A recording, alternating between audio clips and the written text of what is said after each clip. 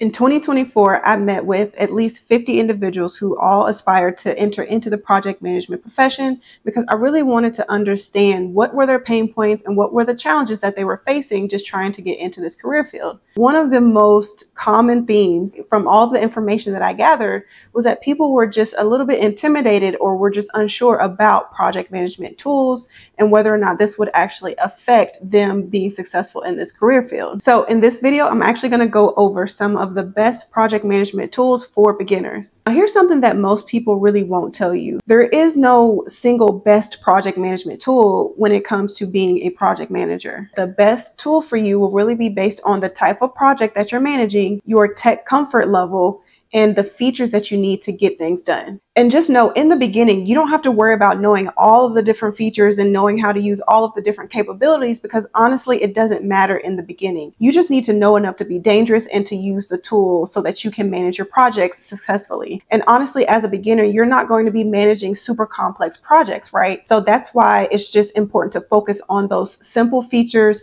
that you need to get things done. All right, so first up is Trello. All right, so Trello is really a visual project tracker that is perfect for beginners. So one thing that I really like about Trello is that it's really like a digital whiteboard, right? Where you can move each of the different task cards to different stages as you progress throughout your project. So for example, if you're just doing a simple management of to-do, in progress, and done, you can set up those stages easily. And then as you complete the different tasks, you can then easily just click and drag it to the next stage. And that's going to help you to visually track the progress of your project. And honestly, Trello is really best just for personal projects. If you're just starting out and you want to get into the flow of how to use this type of tool, Trello is actually perfect for that. Or you can use it for content calendars. Many influencers or content creators use Trello to organize their content.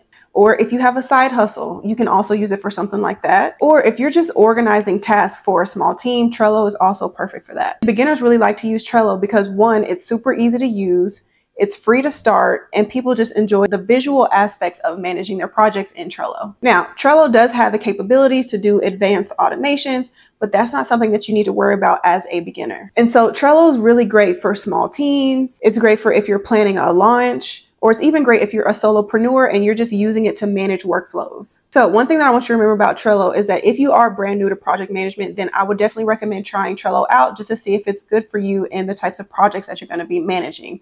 But also just remember, if you're just looking for something that it'll maybe take you 5 to 10 minutes to actually figure out how to use it, then Trello might be right for you. All right, so moving on to the next project management tool, which is ClickUp. All right, so if Trello is the starter car, then ClickUp is like the fully loaded sedan. Now, one thing that I like about ClickUp is that it's still beginner friendly, but it does offer more features as you grow and get comfortable with the tool. If you prefer to view your project using a calendar, or if you prefer to look at your project in a list, or if you want to see the full timeline, it gives you those options in terms of how to view your project. Also, in ClickUp, you can set up task dependencies, and you can also customize your own templates. And one thing that I really like is that the free version includes almost everything. Okay, now it does have the capability of creating dashboards and workload tracking, but that again, this is not something that you need as a beginner learning project management tools. So my advice is to not worry about things like that just yet. Just get comfortable with the tool first. So if you have a little bit more complex tasks that you feel like maybe Trello isn't really ideal for, then I do recommend ClickUp just to see if it has a little bit more features that you need to manage your project.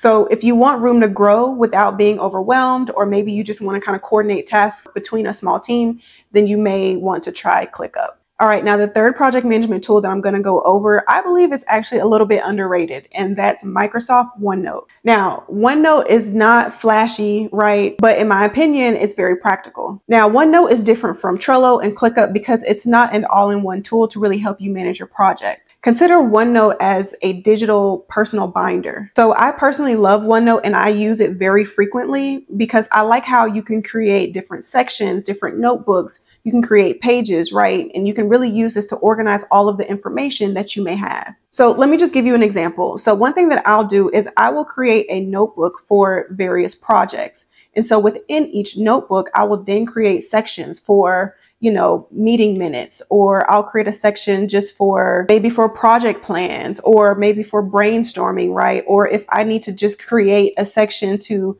track all of the individuals or the stakeholders who are part of the project, because it could be a large, complex project, right? However you want to organize your notebook, that's really where OneNote comes handy, because you can really personalize it to how you manage your projects. So if you don't like keeping track of a lot of paper, and I highly recommend trying OneNote. And there may be a little bit of a learning curve just really to understand, the different features, or maybe how to best organize your projects, but just give it a try and see how you can use it to your best ability. And what I recommend is maybe just starting a notebook and creating different sections to organize your project documents. So in my opinion, OneNote is easy to use, and it's really great for organizing a lot of documentation for your projects. All right, so the next tool that I'm going to go over is Notion. Now, the great thing about Notion is that you can essentially build your own system from scratch. So I really like that Notion is flexible. You can make it as beautiful or as plain as you would like. But I will warn, for beginners, it can get overwhelming if you're not very familiar with it, but they do offer some free templates to kind of help you get going and not have to worry about building the system that you need. And so for me personally, I use Notion a lot just to manage my business.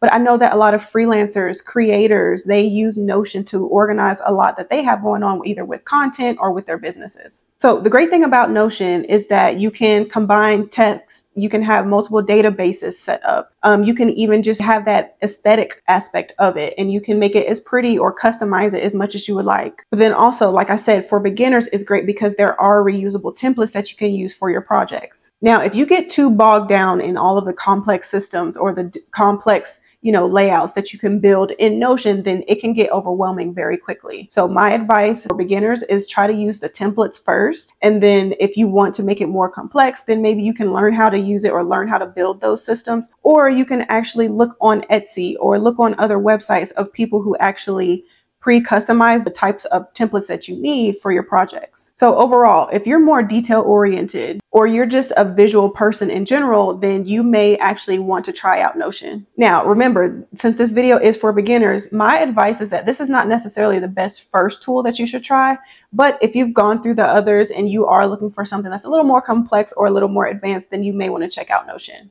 All right, now, if you're heading into corporate project management, then I highly recommend this next tool, which is Microsoft Teams. Now, again, Microsoft Teams is not necessarily a project management tool, but it is very commonly used within corporate America and for project managers who work in corporate America. Now, if you're not really familiar with Microsoft Teams, it's more than just a chat that you use to communicate with your team or your colleagues, right?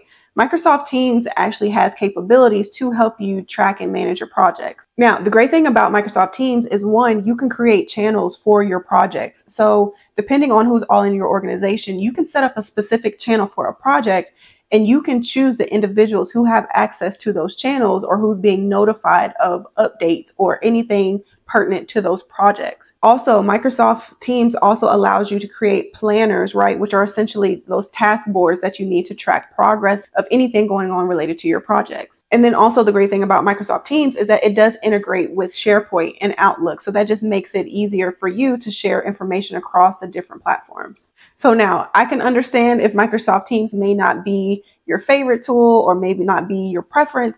But if you are going to be a corporate project manager, just know that Microsoft Teams is something that you probably will run across at some point in your career. All right, so let's just recap over everything that I've gone over. All right, so if you're looking for visual simplicity, try Trello. If you're looking for more flexible scaling, then check out ClickUp. If you just need help organizing your thoughts because you have a lot of documentation with your projects, then I highly recommend Microsoft OneNote. If you kind of want to check out designing custom workflows and custom spaces for your projects, then you may want to check out Notion. And if you're going to be stepping into the corporate environments and you want to start getting comfortable with communication and collaborating, creating channels for your projects, then get comfortable with Microsoft Teams. But remember, there's no one best tool when it comes to project management. It's all going to be based on the types of projects that you're managing, the features that you need to manage your project, and honestly, your comfort level when it comes to different technology. And so my advice after you watch this video is start with one or maybe two different tools, right, based on your comfortability, and just see how you like it. And as you get more comfortable with the different tools, you're probably going to start advancing to others depending on how complex your projects are. And also remember, these tools will help you stay organized, but they're not going to manage your projects for you. Figure out what is your system when it comes to managing these projects using these different tools. That's what's going to also be most important. All right, so if you found this breakdown helpful, make sure that you like this video and also leave me a comment down below, and I will see you guys in the next one.